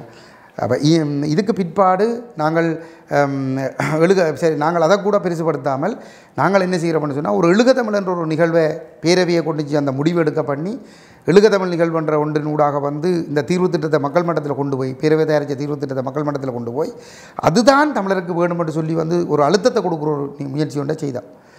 அப்போ அதை செய்து வடக்கிலேயும் செய்து கிழக்கிலேயும் வந்து நாங்கள் அதை செய்கிறோம். செய்து முடிஞ்ச பிற்பாடு இது வந்து 17 பிற்பாடு வந்து ஒரு உள்ளூராட்சி தேர்தல் ஒன்று வருது வந்து 18ஆம் ஆண்டு 2ஆம் மாதம் வந்து அந்த அப்போ ஒரு அரசியலமைப்பு உருவாக்க நடைபெற்று கொண்டிருக்கிற பொழுது ஒரு தேர்தல் ஒன்று வருது என்று சொன்னால் அந்த தேர்தலில் உங்களுக்குரிய பணி எதுவாக இருக்கணும்னு சொன்னால் அந்த அரசியலமைப்பில் உங்களுக்கு என்ன வேணுமென்றதை வந்து முன் வச்சு வந்து மக்கள்கிட்ட ஆணவரதாக தான் இருக்கணும். அந்த சந்தர்ப்பத்தில் இன்றைக்கு ஒற்றுமையை பற்றி வாய்கள் இயக்கத்தினம் தானே, அன்றைக்கு அந்த சந்தர்ப்பத்தில் பேரவையில் இருந்த கட்சிகளை வந்து ஒருங்கிணைச்சு தமிழ் மக்கள் பேரவை தயாரித்த தீர்வு திட்டத்தை வந்து தேர்தல் விஞ்ஞாபனமாக முன்வைத்து அதுக்கு மக்கள் ஆணை தர வேண்டும் என்ற கோரிக்கையையும் அரசாங்கம் தயாரிச்சிருக்கிற ஒற்றையாட்சிக்கான இடைக்கால அறிக்கையை நிராகரிக்க வேண்டும் என்ற கோரிக்கை. ஏனென்றால் கூட்டமைப்பு வந்து ஒற்றையாட்சிக்கான இடைக்கால அறிக்கைக்கு அங்கீகாரம் தர சொல்லித்தான் சுமந்திரன் வந்து மக்கள்கிட்ட கேட்டுக்கொண்டிருக்கிறார் உள்ளூராட்சி தேர்தலில். அப்போ எங்களோட கடமை என்ன இருக்கணும்? அதுக்கு எதிராக வந்து மக்கள்கிட்ட தமிழ் தேசம் அங்கீகரிக்கப்பட்ட தீர்வு வேணுமென்ற பேரவையின் தீர்வு திட்டத்துக்கு ஆனதை சொல்லித்தான் கேட்குறதா இருக்கணும். அன்றைக்கு வந்து சுரேஷும் நாங்களும் ஒன்று சேர்ந்து போட்டியிடணுமென்ற ஒரு கோரிக்கையை அழுத்தத்தை அவர் எந்த ஒரு இடத்துலையும் வந்து வைக்க இல்லை. ஏன் வைக்க இல்லைன்னு சொன்னால், அப்படி வச்சா சுரேஷும் நாங்களும் ஒன்று சேர்ந்தால் 2 பேரும் பேரவையில் இருக்கிற தரப்பு. அப்படி ஒன்று சேர்ந்தால் பேரவை ஆதரிக்காமல் இருக்க முடியுமோ? பேரவை ஆதரிக்கணும். பேரவை ஆதரித்தா பேரவையின் தலைவர் விக்கி ஆதரிக்காமல் இருக்க முடியுமோ? முடியாது. அப்போ நாங்கள் 2 பேரும் கூட்டி சேர்ந்து தமிழ் மக்கள் பேரவையின் தீர்வு திட்டத்தை வலியுறுத்தி ஏற்கனவே அரசாங்கம் தயாரித்து ஒற்றையாட்சிக்கான இடைக்கால அறிக்கையை நிராகரித்து ஒரு தேர்தலில் போட்டியிலேக்க பேரவையை ஆதரித்து விக்னேஸ்வரன் ஐயா ஆதரித்தால் 80% மக்கள் இந்த அணிக்கு தான் வாக்களிக்கிற நிலைமை இருந்திருக்கும். விளங்க பிரச்சனை. வாக்களித்திருந்தால் அந்த ஒற்றையாட்சிக்கான இடைக்கால அறிக்கை வந்து நிராகரிக்கப்படுறதாகவும் இந்த தமிழ் தேசம் அங்கீகரிக்கப்பட்ட தீர்வு வேணுமென்ற மக்களான வந்த பிறகு வந்து எப்படி அதை புறக்கணித்து வந்து அரசாங்கம் ஒன்றை கொண்டு போக முடியும்? அப்போ அது நடக்கக்கூடாதுன்றதுக்காகத்தான் சுரேஷ் பிரேமச்சந்திரன் திட்டமிடப்பட்டு விக்னேஸ்வரனுடைய சம்மதத்தோடு தான் சூரியன் சின்னத்தில் போட்டிக்கிற நிலைமை உருவாக்கப்பட்டது. சங்கரி ஒற்றையாட்சிக்கு நிற்கிற சங்கரியோடு நாங்கள் போக மாட்டோம்ன்றது வடிவாக தெரியும். சுரேஷ் பிரேமச்சந்திரன்ட்டு நாங்கள் ஒரு கட்டத்தில் கேட்டுறாங்களே என்னென்னு சொன்னால், அண்ணன் உங்களோட சிவரத்தம்பூ சின்னத்தில் இபிஆர் லெவின் சிவரத்தம்பூ சின்னத்தில் வாரம் நிலாந்தன் எழுத்தாளர் நிலாந்தன் வீட்டில் நடந்த ஒரு கடைசி சந்திப்பில் அப்படி கூட கேட்டுறாங்க வந்து. ஏனென்றால் நீங்களும் நாங்களும் ஒன்று சேர்ந்து பேரவையின் தீர்வு திட்டத்தை முன் வச்சு அரசாங்கத்தின் இடைக்கால அறிக்கையை நிராகரித்து நாங்கள் கேட்க வேணும் வந்து பேரவையின் ஆதரவும் பெறும் விக்னேஸ்வரன் ஐயாண்ட ஆதரவும் பெறும் உண்டு. சுரேஷ் கடைசி வரைக்கும் நம்ம சொன்ன என்னடா மக்கள்கிட்ட அது செல்வாக்கு இல்லைன்னு சொல்லி மீன் சின்னம் என்ன மக்களுக்கு இல்லை பிரபலியமான சின்னமா நேற்று எடுத்த சின்னத்தை கொண்டு உங்களுக்கு உண்டை போக முடியும்னு சொல்லி சொன்னால் ஏன் செவ்வரத்தம் பூவை கொண்டு நாங்கள் 2 பேரும் சேர்ந்து பேரவையோடு சேர்ந்து போயிருக்கீங்களா? அது ஏன் போகையில்லைன்னு சொன்னால் ஒன்று சேரவிடக்கூடாது. அப்போ அதால் தான் சங்கரியோட போகிறோன்னு சொல்லி சொன்னோம். ஒட்டியாட்சியோட நிற்கிற சங்கரிக்கு நாங்கள் போயிடலாம். அப்போ இதெல்லாம் விக்னேஸ்வரன் ஐயா திட்டமிட்டு செய்த தமிழ் மக்களுக்கு செய்த மிகப்பெரிய ஒரு ஏமாற்றமான ஒரு வேலை. சரி, இதெல்லாத்தையும் மறப்போம். கடைசியாக ஒரு சந்தர்ப்பம் வந்தது, நாங்கள் எல்லாரும் ஒன்று சேர்றோம், கூட்டம் உட்பட எல்லாரும் ஒன்று சேர்றது. ஜனாதிபதி தேர்தல் அறிவிக்கப்படுது, கோட்டபாய ஒரு பக்கம், சஜித் ஒரு பக்கம். அப்போ இதில் வந்து தமிழர்கள் ஒரு நிலப்பாடு எடுக்க வேண்டும். ஒரு கொடியவன் கோட்டாபய ராஜபக்ச போட்டியிடுறார். அப்போ நாங்கள் ஒரு நிலப்பாடு எடுத்து 2 தரப்பட்டையும் முன்வைப்போம். எது யார் ஏற்றுக்கொள்ளினமோ அவரை ஆதரிப்போம் என்ற அடிப்படையில் பல்கலைக்கழக மாணவர்களுடைய ஏற்பாட்டில் ஒரு முயற்சி நடக்குது. 6 கட்சி கூட்டம் நடக்குது. இந்த திருநெல்வேலியில் இருக்கிற பிரைட்டின் என்ற ஹோட்டலில் தான் அது அந்த 6 கட்சி கூட்டம் நடந்தது. வந்து அந்த இடத்துல முக்கியமான கோரிக்கைகள் 12-13 கோரிக்கைகள் வந்து அதில் தயாரிக்கப்பட்டு அதில் ஒன்று மிக பிரதானமான ஒன்று ஒட்டியாட்சியை நிராகரிக்க வேண்டும்ன்றது. மற்றது வடகள தாயகம் தேசியம் சுயநிர்ணயம் முறைமை தேசம் அங்கீகரிக்கப்பட்ட தீர்வு வேணும் என்றதாகவும் இருந்தது. வந்து அப்போ அந்த இடத்துல நாங்கள் ஒரு கோரிக்கையை முன் வச்சு நாங்கள் இந்த தேச முறைமை அங்கீகரிக்கப்படுவோம்ட்டு இதில் 6 கட்சி கூடி கேட்குறோம்னு சொல்லி சொன்னால் இங்கே கேட்குறது இது சும்மா வெறும் பேப்பர் தான். இது பாராளுமன்றத்தில் முன்வைக்கப்பட்டு பாராளுமன்றத்தில் அது உள்வாங்கப்பட்டால் தான் அது வந்து ஒரு சட்ட வலு உள்ளதாக ஒரு அரசியலமைப்பாக மாற்றம் பெறும். வந்து ஆனால் நீங்களோ ஏற்கனவே அங்கே எழுதி கொடுத்துட்டீர்கள், வந்து பௌத்த அரச மதம் எழுதி கொடுத்துட்டு மற்ற தேசம் உரிமை எல்லாத்தையும் கைவிடுறன்னு சொல்லி நீங்கள் ஒப்பு கொண்டிருக்கிறீர்கள். வந்து அப்போ நீங்கள் அந்த அடிப்படையில் தயாரிக்கப்பட்ட இடைக்கால அறிக்கையை நிராகரிக்கிறேன்னு சொல்லி நாங்கள் இதில் முதல் நீங்கள் முடிவெடுக்கணும்.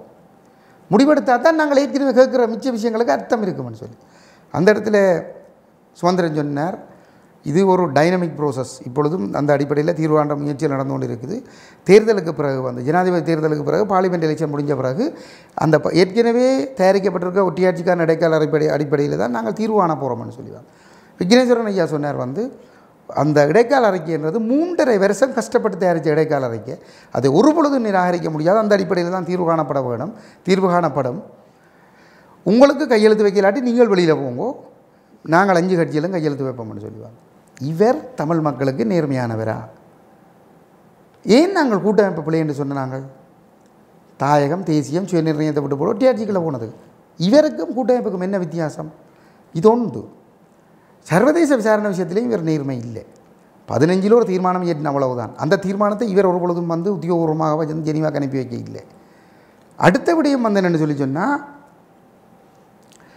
பதவியில் இருக்கைகளில் எந்த ஒரு சந்தர்ப்பத்திலையும் வந்து இவர் அரசாங்கத்திட்ட விண்ணப்பிக்கையில் நான் ஜெனீவாவில் போய் சாட்சியம் கொடுக்க போகிறேன்னு சொல்லி வந்து அல்லது என்னுடைய கருத்துக்களை பதிவு செய்ய போகிறேன், காலவாசம் கொடுக்கக்கூடாது உள்ள என்று சொல்லி நான் இந்த ஒரு சந்தர்ப்பத்திலையும் வந்து நான் ஜெனீவாக்கு போகிறேன்னு சொல்லி இவர் ஒரு பொழுதும் கேட்கல. சொன்னது வந்து அரசாங்கம் அனுமதிக்காது. நீ அனுமதிக்காதுன்னு சொல்லிச்சுன்னா நீ கேட்கணும். உனக்கு ஒரு முதலமைச்சராக உண்ட கருத்தை போய் சொல்ல விட இல்லைன்னு சொல்லிச்சுன்னா நீங்கள் வந்து அதை வந்து சர்வதேச சமூகத்துக்கு அம்பலப்படுத்தணும். வந்து அதை ஒரு காலம் செய்யலை. சரி, 18 பேரையும் உங்களை மன்னிப்பு விடுவோம். 18 அக்டோபரில் உங்களோட பதவி முடியுது. அதே நேரம் 17ஆம் ஆண்டில் இலங்கைக்கு வந்து வழங்கப்பட்ட 2 வருட காலவாசம் இப்போ முடியுது. 19 மார்ச்சில் முடியுது. வந்து புலம்பெயர்ந்த தமிழ் அமைப்புகள் கேட்குது வந்து ஐயா நீங்கள் வரக்கூடும், நீங்கள் ஒரு முன்னாள் முதலமைச்சர் கைந்திரோமேரம் அவற்றை அணியும் வந்து தேர்தலில் தொடர்ச்சியாக நிராகரிக்கப்பட்டவர்கள், அவர்களோட கருத்து இங்கே எடுபடுவதில்லை, நீங்கள் ஒரு முன்னாள் முதலமைச்சர் என்ற கோதாவில் நீங்கள் வந்தால் கட்டாயம் எடுபடும், உங்களோட இருக்கக்கூடிய முன்னாள் அமைச்சர்கள் முதலமைச்சர்களை கூட்டிக் கொண்டு வாங்கன்னு சொல்லி சரியல்லோ. இவர் கடைசி வரைக்கும் அங்கே போகவில்லை. ஏன் போகவில்லை?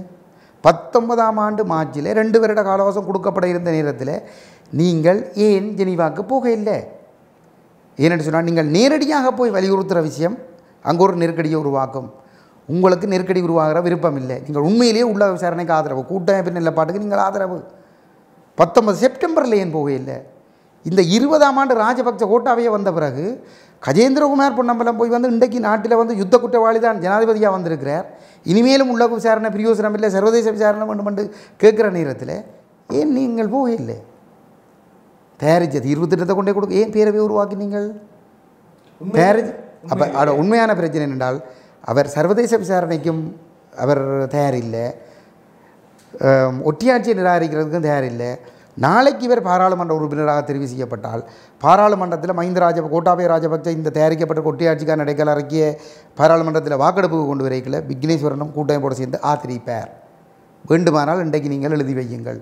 10 ஆண்டுகளாக நாங்கள் யாரை குற்றஞ்சாட்டி வந்தோமோ அவர்களுக்கு எதிராக நாங்கள் அரசியல் ரீதியாக முன்வைத்த குற்றச்சாட்டுகள் எதுவும் பொய்யாக இல்லை, அனைத்தும் நிரூபணமாகி இருக்கிறது. உலக பிரச்சனை. அப்போ இதுதான் நாங்கள் அவரோடு நாங்கள் சேரலாமா சேர முடியாது. எங்கட மக்களுக்கு நாங்கள் துரோகம் செய்ய முடியாது. உண்மையிலேயே அந்த தமிழ் மக்கள் பேரவை என்ன செய்து கொண்டிருக்கிறது? தமிழ் மக்கள் பேரவை என்றது இப்போ இருக்குதா? நீங்கள் அதில் பங்கு பெற்று இருக்கிறீர்கள், அதை நீங்கள் தேடி பாருங்க. இன்றைக்கு அந்த தமிழ் மக்கள் பேரவை என்றது இருக்குதா? எனக்கும் அது தெரியாது, தேடி பாருங்க. என்ன எப்படி சொல்கிறீங்க? தேடித்தான் பார்க்கணும். தெரியா? நீங்களும் அந்த தமிழ் மக்கள் பேரவை ஒரு காலத்தில் இருந்தோம், இப்போவும் இருக்கிறவன் தான் நிற்கிறோம். ஆனால் எங்கே நடக்குது என்ன நடக்குதுன்னு எங்களுக்கு தெரியாது. இப்போ தமிழ் மக்கள் பேரவையின் பொறுப்பு யாருடைய கையில் இருக்கிறது? அது என்னுடைய இணைத்தலைவர்களுடைய கையில் இருக்கிறது. அதில் எங்களுடைய முன்னாள் வடமாகாண முதல்வர் அவர் உட்பட இருக்கிறார். நான் அது சம்பந்தமான அதிகமாக நான் அதில் நேரத்தை செலவழிக்கிறதுல விரியோசனம் இல்லை. அதை நான் போதிய விளக்கம் சொல்லியிருக்கிறேன், என்ன நடந்திருக்குன்னு சொல்லி. அப்போ இனி அது விக்னேஸ்வரன் ஐயாவினுடைய ஒரு முகவர் அமைப்பாக அது இருக்குது. அப்போ அது இன்னைக்கு எங்களுடைய 2020ஆம் ஆண்டு பாராளுமன்ற தேர்தல் நடைபெற இருக்கின்றது. அந்த தேர்தலில் எங்களுடைய எல்லாம் இன்றைக்கு எங்களை தமிழ் மக்களை விட்டு போட்டு சர்வதேச விசாரணை இல்லை, சுயநிர்ணய உரிமை இல்லை, எல்லாம் இல்லையா, எல்லாம் கைவிட்டு போகவில்லை. ஒன்றும்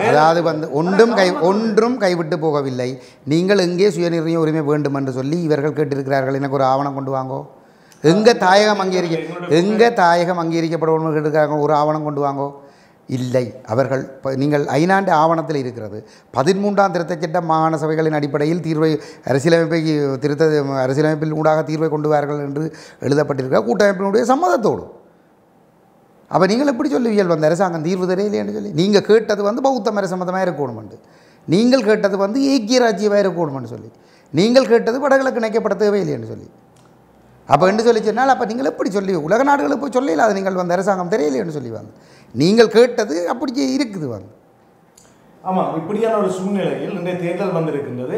தமிழ் மக்களுடைய நிலைப்பாடு எவ்வாறு இருக்க வேண்டும்? தமிழ் மக்கள் இம்முறை கஜேந்திரகுமார் இந்த கடந்த 10 ஆண்டுகளாக சர்வதேச விசாரணையை வலியுறுத்தி வருகின்ற ஒற்றையாட்சியை நிராகரித்து தமிழ் தேசம் அங்கீகரிக்கப்பட வேண்டும் என்ற தீர்வை சர்வதேச ராஜேந்திரிகள் மட்டத்தில் வலியுறுத்தி வருகின்ற வடக்கு கிழக்கு யுத்தத்தால் அழிந்து போன எங்களுடைய பிரதேசத்தை கட்டியெழுப்ப வேண்டும், இளைஞர்களுக்கு வேலைவாய்ப்பு கொடுக்க வேண்டும், யுவதிகளுக்கு வேலைவாய்ப்பு கொடுக்க வேண்டும், அழிந்து போன வீடுகளை எல்லாம் மீள கட்டி கொடுக்க வேண்டும், எங்களுடைய கடல் தொழிலை அபிவிருத்தி செய்ய வேண்டும், விவசாயத்துறை அபிவிருத்தி செய்ய வேண்டும், வர்த்தகத்துறை அபிவிருத்தி செய்ய வேண்டும் என்கின்ற கல்வித்துறையை மேம்படுத்த வேண்டும் என்கின்ற நோக்கத்தோடு அது யுத்தத்தால் பாதிக்கப்பட்ட விசேட பிராந்தியமாக வடகிழக்கை பிரகடனப்படுத்தி அதுக்கு விசேட நிதி பெற்றுத்தருவதற்கு சர்வதேச நடவடிக்கை எடுக்க வேண்டும் என்று வலியுறுத்தி வருகிற கஜேந்திரகுமார் பொன்னம்பலத்தினுடைய கருத்து சர்வதேச அளவிலே ஏற்றுக்கொள்ளப்படக்கூடிய மக்களால் தெரிவு செய்யப்பட்ட பிரதி என்ற கோதாவிலே சென்று கதைக்கக்கூடிய வகையிலே அவருக்கும் அவருடைய தலைமையிலான எங்களுடைய அணிக்கும் மிக பிரமாண்டமான அளவு மக்கள் ஆணையை தர வேண்டும் இந்த தேர்தலில் என்று கேட்டுக்கொள்கின்றேன். ஆமாம், இன்று 26ஆம் மாதம், அதாவது இன்னைக்கு 6ஆம் மாதம் 26/6 இன்று நீங்கள் காலையில் யாழ் மறைமாவட்ட அடிகளாரை சந்திச்சிருக்கிறீங்க. நீங்கள் இன்றைய காலையில் என்ன காரணத்துக்கு? அரசியல் காரணங்களா இல்லை வேறு என்ன காரணங்களா? என்ன காரணத்துக்கு நாங்கள் இந்த தேர்தலில் நாங்கள் போட்டியிடுகின்றோம்? வழமையாக நாங்கள் அனைத்து மத குருக்களையும் சந்தித்து ஆசி வருவது உண்டு. அந்த வகையிலே அவரிடம் ஆசி வருவதற்காக நாங்கள் சென்றிருந்தோம். உண்மையில் எங்களை அவர் மனப்பூர்வமாக ஆசீர்வதித்து எங்களை வெற்றி பெற வாழ்த்தியிருந்தார். மிகவும் மனநிறைவோடு நாங்கள் வந்திருக்கிறோம். ஏனைய மத தலைவர்களையும் நாங்கள் சந்திப்பதற்கு இருக்கிறோம். அவருடைய ஆதங்கமும் எங்களுடைய இளைஞர் ஜோதிகள் சீரழிக்கப்படுகிறார்கள், அவர்கள் திசை மாறி செல்கிறார்கள், அவர்களை அப்படி போகிற நிலைமைகளை தடுத்து பிள்ளைகளுடைய கல்வியை மேம்படுத்துவதற்கும் பொருளாதாரத்தை அவர்களுக்குரிய வேலைவாய்ப்புகளை உருவாக்கி பொருளாதாரத்தை மேம்படுத்துவதற்குமான திட்டங்களை முன்னெடுக்க வேண்டும் என்பதைத்தான் அவர் வலியுறுத்தினார். 18ஆம் ஆண்டிலும் அந்த கருத்துக்களை அவர் முன்வைத்திருந்தார். உண்மையிலே அவர் வெளிநாடுகளுக்கு சென்ற பொழுது புலம்பெயர்ந்த தமிழர்கள் பல 1000 கோடி ரூபாய்களை தாங்கள் இந்த தாயக அபிவிருத்திக்காக தருவதற்கு தயாராக இருப்பதாகவும் நீங்கள் கேட்டிருந்ததாகவும் அதை தான் இங்கே இருக்கக்கூடிய அரசியல் தரப்புகளிடம் தான் வலியுறுத்தியதாகவும் குறிப்பாக கூட்டமைப்பிடம் வலியுறுத்தியதாகவும், ஆனால் இன்று வரை இதுவும் நடந்திருக்கவில்லை என சொல்லியும் ஆதங்கப்பட்டிருந்தார். ஆனால் நாங்கள் எதிர்காலத்தில் வெற்றி பெறுகின்ற சந்தர்ப்பத்திலே நிச்சயமாக அந்த விடயங்கள் தொடர்பாக நாங்கள் ஒரு தாயக புலம்பெயர்ந்த வல்லுநர்களை உள்ளடக்கிய கட்டமைப்பை உருவாக்கி இந்த தாயக அபிவிருத்தியை, இந்த புலம்பெயர்ந்த மக்களின் நிதியை பெற்று தாயக மக்களுடைய பொருளாதாரத்தை மேம்படுத்துவதற்கும், இளைஞர் யுவதிகளுடைய கல்வியை மேம்படுத்தி அவர்களுடைய வேலைவாய்ப்புகளை உருவாக்கி கொடுத்து தேசத்தை கட்டியெழுப்புவதற்கான பணியை நாங்கள் சிரத்தையோடு நாங்கள் முன்னெடுப்போம் என்பதனையும் நாங்கள் கூறியிருக்கிறோம். அந்த வகையிலே இன்றைய அவருடைய ஆசீர்வாதம் என்பது எங்களுக்கு நிச்சயமாக ஒரு பெருவெற்றியை பெற்று தரும். கடந்த முறையும் நாங்கள் அவரிடம் அந்த ஆசையை பெற்றிருந்தோம். உள்ளூராட்சி தேர்தலிலே நாங்கள் அமோகமான வெற்றியை, அதாவது வடக்கு கிழக்கிலே முதலாவது தமிழ் தேசிய கட்சியாகவும், இரண்டாவது ஒரு அரசியல் கூடுதல் ஆசனங்களை வாக்குகளை பெற்ற இரண்டாவது அரசியல் கட்சியாகவும் நாங்கள் இருக்கிறோம். கூட்டமைப்பு முதலாவது அரசியல் கட்சி, ஆனால் ஒரு தேசிய கட்சி இல்லை, தமிழ் தேசிய கட்சி இல்லை, அது ஒரு முகவர் அமைப்பு. ஆனால் நாங்கள் ஒரு தமிழ் தேசிய கட்சி, ஆனால் ரெண்டாவது அரசியல் கட்சியாக இருக்கிறோம். ஆமாம், இன்று இந்த தேர்தல் வரப்போகின்ற இந்த சூழ்நிலையிலே, ஆனால் இன்று தமிழருடைய வடக்கு கிழக்கு முழுவதும் இன்று ஒரு இராணுவமயமாக காணப்படுகிறது. இதுக்கான காரணம், இதுக்கான நிலைப்பாடு, உங்களுடைய கட்சியினுடைய நிலைப்பாடு? சுமந்திரனுடைய பாதுகாப்புக்காக தான் இந்த இராணுவம் நிறுத்தி வைக்கப்பட்டிருக்கிற மாதிரி கிடக்கு. ஏன்னா அவருக்கு தான் STF தேவைப்படுது. STF மட்டும் இருந்து காணாது இராணுவம் தேவை என்ற அடிப்படையில் இன்றைக்கு பருத்தித்துறையில் மாலிசந்தியில் ஒரு கூட்டம் நடந்திருக்கு. அங்கே இராணுவம், அதிரடிப்படை, போலீஸ் எல்லாம் பாதுகாப்பு என்று சொன்னால் இவருடைய செயல்பாடு, இவரை கொல்ல முற்பட்டார்கள் என்ற பொய்க்கூட்டச்சாட்டின் அடிப்படையில் கைது செய்யப்பட்ட இளைஞர்கள் 20 பேர் இதுவரைக்கும் சிறையில் இருக்கிறார்கள் என்று சொன்னால் இந்த பயங்கரவாத தடை சட்டம் நீக்கப்படாமல் இலங்கை அரசு வைத்திருப்பதை இவரை கொல்வதற்கு முயற்சி என்ற ஒரு போலியான ஒரு தோற்றப்பாட்டை உருவாக்கி அந்த பயங்கரவாத தடை சட்டம் தொடர்ந்து நடைமுறையில் வைத்திருக்கப்படுகிறது. அதே போன்று இந்த இராணுவத்தினருடைய இந்த கெடுபிடிகள் தொடர்பாக எங்களை பொறுத்தவரையிலே இதற்கும் இவர்கள் முழுமையாக துணை போகிறார்கள். எங்களுடைய கருத்துக்கள் ஈடுபடுவதில்லை. மக்களான எதிர்காலத்தில் நாங்கள் பெறுகிற பொழுது இந்த இராணுவமயமாக்கலை நாங்கள் முற்றாக எதிர்ப்போம். எங்களை பொறுத்தவரையில் நாங்கள் தொடர்ச்சியாக ஐநா மன்றம் வரைக்கும் சென்று இந்த இராணுவமயமாக்கலை எதிராக நாங்கள் பேசி வருகின்றோம். எதிர்காலத்தில் நிச்சயமாக நாங்கள் இந்த விடயங்களுக்கு எதிராக நாங்கள் உறுதியாக சர்வதேச மட்டத்திலே நாங்கள் செயல்படுவோம். ஆமாம், இன்று எங்களுடைய இந்த தீபப்பார்வை நிகழ்ச்சிக்கு எங்களுக்கு பல கருத்துக்கள் நாங்கள் கேட்ட எல்லா கருத்துக்களுக்கும், எல்லா கேள்விகளுக்கும் நல்ல கருத்துக்களை எங்களுக்கு தந்திருக்கின்றீர்கள். அந்த வகையில் இந்த 2020ஆம் ஆண்டுக்கான பாராளுமன்ற தேர்தலில் நீங்கள் வெற்றி பெற்று பல ஆசனங்களை பெற்று நீங்கள் பாராளுமன்றம் செல்ல வேண்டும் என்று சொல்லி நாங்கள் தீபப்பார்வை நிகழ்ச்சியூடாகவும் தீபம் தொலைக்காட்சியின் ஊடாகவும் உங்களுக்கு வாழ்த்துக்களை தெரிவித்துக் கொண்டு உங்களிடமிருந்து விடைபெற்றுக் கொண்டிருந்தோம். நன்றி, வணக்கம். நன்றி. உண்மையிலே உங்களுடைய வாழ்த்துக்கள் கஜேந்திரகுமார் பொன்னம்பலத்தினுடைய தலைமையில் ஒரு மிக பிரமாண்டமான ஒரு அணி பாராளுமன்றம் செல்வதற்கு வழிவகுக்கும் என்ற ஒரு நம்பிக்கை எங்களுக்கு இருக்கிறது. உங்களுக்கும் எங்களுடைய உங்களுடைய வாழ்த்துக்களுக்காக மனப்பூர்வமான நன்றிகளை தெரிவித்துக் கொள்வதோடு எங்களுடைய கருத்துக்களையும் எங்களுடைய மக்கள் மட்டத்திலே கொண்டு செல்வதற்கு வாய்ப்பளித்தமைக்கும் நன்றி கூறி விடைபெறுகின்றேன். நன்றி. ஒரு நிமிஷம், நாங்கள் முதல்ல தொடங்கினால படம் விட்டுட்டேன். ரைட் ரைட்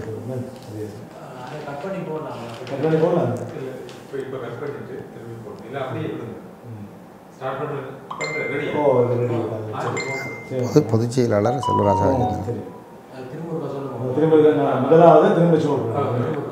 மற்றது சர்வதேச தமிழீழ மாணவர் பேரவை, தமிழீழ மாணவர் பேரவை தலைவர். அது தீபம் தொலைக்காட்சி நேயர்கள் அனைவருக்கும் வணக்கம். இது தீப பார்வையினுடைய நிகழ்ச்சி. இன்றும் எங்களோடு ஒரு விருந்தினர் இங்கே வந்திருக்கின்றார். அவருக்கான ஒரு அறிமுகம் எங்களுக்கு தேவையில்லை. ஏனென்று சொன்னால் அவரை பற்றி தமிழ் மக்கள் அனைவருக்கும் முதலில் தெரிந்திருக்கின்றது. அவர் யாழ் பல்கலைக்கழகத்தினுடைய மாணவர் ஒன்றியத்தின் தலைவராக இருந்தவராகவும் சர்வதேச தமிழீழ மாணவர் அணியினுடைய தமிழீழ மாணவர் அணியின் செயலாளர் தமிழீழ மாணவர் பேரவை எழுதி போட்டு வாசிங்க. தமிழீழ மாணவர் பேரவையினுடைய செயலாளராகவும் தலைவர். திருப்பி சொல்லுங்க ஏனென்றால் அது குழம்பி இருக்கும்.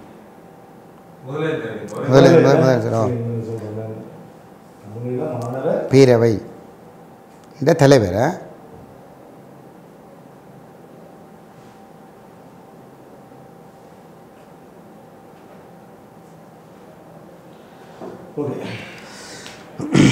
தீபம் தொலைக்காட்சி நேயர்கள் அனைவருக்கும் வணக்கம். இன்று நாங்கள் தீப பார்வை நிகழ்ச்சியினூடாக இணைந்திருக்கின்றோம். இன்னும் ஒரு விருந்தினர் ஒருவரை நாங்கள் அழைத்து வந்திருக்கின்றோம். அவருக்கான அறிமுகம் எங்களுக்கு தேவையில்லை. பாருங்கள், அவர் தமிழ் மக்கள் அனைவருக்கும் ஒரு தெரிந்த முகமாகத்தான் காணப்படுகின்றார். அந்த வகையிலே அவர் யாழ்ப்பாண பல்கலைக்கழகத்தினுடைய மாணவர் ஒன்றிய தலைவராக திகழ்ந்தவராகவும் சர்வதேச தமிழீழ மாணவர் பேரவையினுடைய தலைவராக இருந்தவர். 2004 தொடக்கம் 2010 வரையான காலப்பகுதியில் பாராளுமன்ற உறுப்பினராகவும் 2001 தொடக்கம் 2005 வரை நடந்த தமிழீழ பொங்கு தமிழ் நிகழ்விலே முதன்மையானவராக, இந்த பொங்கு தமிழ் நிகழ்வு நடைபெறுவதற்கு முதன்மையாளராக செயற்பாட்டாளராக இருந்தவருமாகிய தற்போது தமிழ் தேசிய மக்கள் முன்னணியுடைய பொதுச் செயலாளராக இருக்கின்ற செல்வராஜா கயேந்திரன் அவர்கள் இங்கே எங்களுக்கு விருந்தினராக வருகை தந்திருக்கிறார். வணக்கம் ஐயா. வணக்கம். நான் இன்னொரு கருத்து சொல்லி என்னென்னால், நான் கயந்திரமார் அன்னைக்கு அந்த ஆதரவு தர சொல்லி கேட்டு மாதிரி ஒரு சேர்த்து விடுங்க ஒரு கடைசியிலே. இப்போ இந்த இடத்துல இறுதியாக நான் இன்னொரு விடயத்தை வலியுறுத்தி கேட்டுக்கொள்ள விரும்புகிறேன். இன்று 2009 மே 18 பிற்பாடு இலங்கை தீவில் வடக்கு கிழக்கு தாயக பிரதேசத்திலே தமிழ் மக்களுடைய உரிமைக்காக ஒரு ஜனநாயக அரசியல் செயல்பாடுகளில் ஈடுபடுகின்ற அரசியல் கட்சிகளுக்குள் ஒரே ஒரு நேர்மையான ஒரு அரசியல் கட்சியாக தமிழ் தேசிய மக்கள் முன்னணி இருக்கிறது என்று சொன்னால் அதற்கு ஒரே ஒரு காரணம், அதனுடைய தலைவர் கஜேந்திரகுமார் பொன்னம்பலம் அவர்கள் தமிழ் தேசிய தலைவர் பிரபாகரனையும் தமிழீழ விடுதலை புலிகளையும் முழுமையாக மனதார ஏற்றுக்கொண்ட ஒருவராகவும் 2009 முள்ளிவாய்க்காலிலே கொண்டு வந்து விடப்பட்ட தமிழ் தேச முறைமை அங்கீகரிக்கப்பட்ட அடிப்படையிலான அரசியல் கொள்கைகளை தொடர்ந்து அந்த இடத்திலிருந்து தொடர்ந்து முன்கொண்டு செல்லுகின்ற ஒருவராகவும், இந்த கொள்கைகளுக்காக நேர்மையாக தன்னை அர்ப்பணித்து செயல்படுகின்ற ஒருவராகவும் இருக்கின்ற ஒரே ஒரு காரணத்திற்காகத்தான் எங்களுடைய அமைப்பு ஒரு நேர்மையான ஒரு அமைப்பாக இருக்கின்றது. அப்போ அந்த வகையிலே இந்த தேர்தலிலே அவர் ஒரு பெரு வெற்றியை ஈட்ட வேண்டும் என்பது என்னுடைய விருப்பம். இந்த தேர்தலில் அவர் ஒரு வேட்பாளராக போட்டியிடுகின்றார். யாழ்ப்பாண மாவட்டத்திலே சைக்கிள் சின்னத்திலே அவர் போட்டியிடுகின்றார். ஆகவே இந்த தொலைக்காட்சியை பார்க்கின்ற எங்களுடைய தமிழ் உறவுகள், அது புலம்பெயர் தமிழர்களாக இருக்கலாம், தாயக உறவுகளாக இருக்கலாம். புலம்பெயர் தமிழர்களாக இருந்தால் தொலைபேசியூடாக தொடர்பு கொண்டு தாயகத்தில் உள்ள உங்களுடைய மக்களை சைக்கிள் சின்னத்திற்கு வாக்களித்து கஜேந்திரகுமார் பொன்னம்பலம் அவர்களுடைய விருப்பு வாக்கு இலக்கம் 2, அந்த 2ஆம் இலக்கத்திற்கும் வாக்களித்து அவரை அதிகூடிய விருப்பு வாக்குகளால் வெல்ல வைக்க வேண்டும் என்று இந்த இடத்திலே இந்த இனத்தினுடைய எதிர்காலத்திற்காக நான் மிகவும் வினயமாக வேண்டிக் கொள்கிறேன். அதே போன்று யாழ்ப்பாணத்திலிருந்து அம்பாறை வரையான 8 மாவட்டங்களிலும், தாயகத்தினுடைய 8 மாவட்டங்களிலும் எங்களுடைய சைக்கிள் சின்னத்திலே வேட்பாளர்கள் போட்டியிடுகின்றார்கள். அந்த அனைத்து மாவட்டங்களிலும் எங்களுடைய மக்கள் சைக்கிள் சின்னத்திற்கு வாக்களிக்க வேண்டும் என்ற கோரிக்கையையும் நான் முன்வைக்கிறேன். அதனை புலம்பெயர்ந்த தமிழ் மக்களும் ஊக்கப்படுத்த வேண்டும், தாயக மக்களும் இதனை புரிந்து கொண்டு ஒரு 15 ஆசனங்கள் கஜேந்திரகுமாருக்கு தலைமையிலே கிடைப்பதற்கு உறுதிப்படுத்த வேண்டும் என்றும் கேட்டுக்கொள்கிறேன்.